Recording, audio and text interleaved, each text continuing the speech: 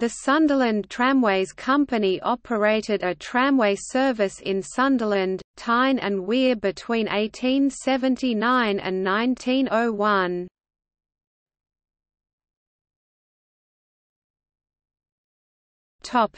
History.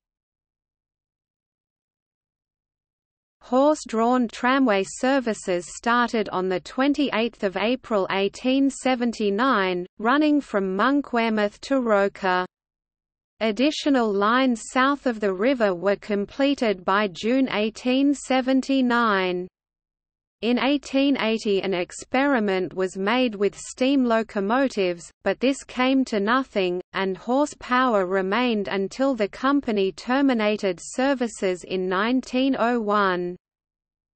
During the lifetime of the company, the tramcar fleet reached a maximum of 33 vehicles.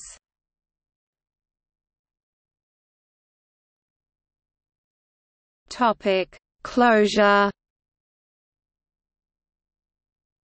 The corporation purchased the company in 1900 for the sum of £35,000, and commenced a programme of modernisation and electrification. The tramway reopened as Sunderland Corporation Tramways.